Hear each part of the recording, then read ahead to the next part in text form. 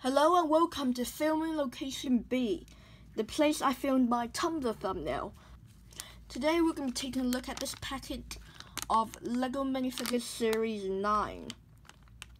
I got this during a Black Friday sale, and if you're wondering why it's so wrinkled, it's because somebody had went through all the packages and felt them up before me, and I think they took out all the Fox Girls, the Pizza Guys, and the bounty hunters, also the cyclist and the gamer. So basically they took out some of my favorite minifigures, and I instead only managed to get one minifigure that I kind of wanted for an accessory, which you'll see.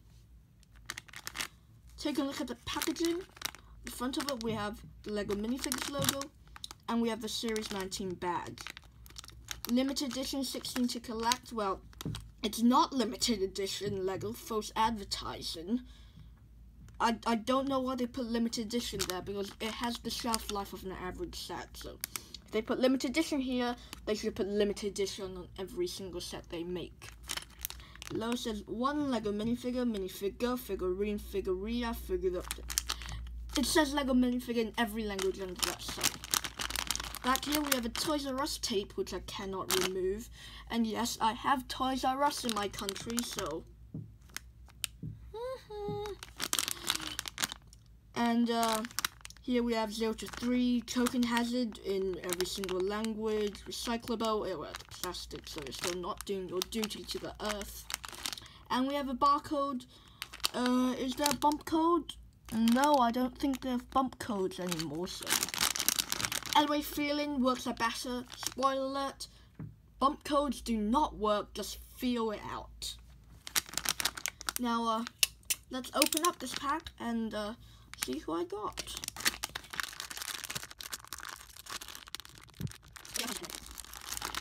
There we go. Now that I got the package open, let's take a look. And as you can see, I got the Flamingo Woman.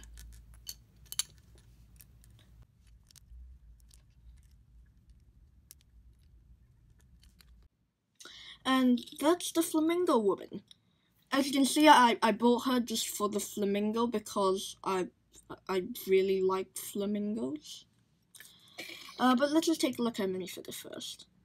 She has this leopard skin print on her pants, which does go around the sides, which is very nice. She has dual molded arms and a nice floral shirt design. A lot of people said that she looked like the godmother from Shrek 2, and I kind of have to agree. She has a face with a pink-purple beauty spot, which is a nice detail, and a blue eyeliner, and this beehive piece in light purple lilac. It's not a useful minifigure, okay? I can't use this in any of my settings. It's not Stranger Things related, Jurassic Park related, Batman related.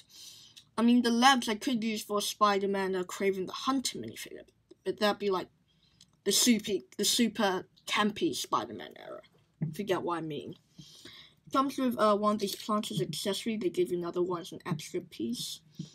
I already have a lot of these pieces, so I don't really need them. But they are quite useful, so that's nice.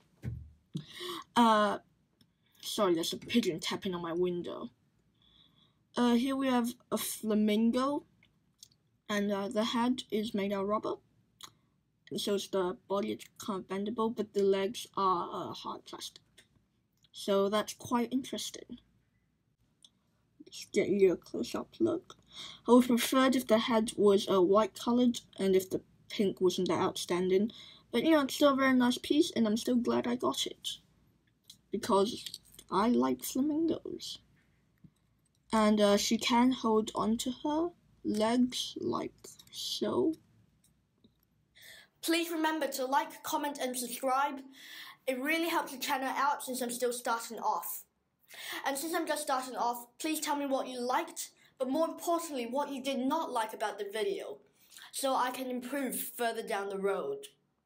Thank you very much, hope you enjoyed, and see you in the next one. Bye bye.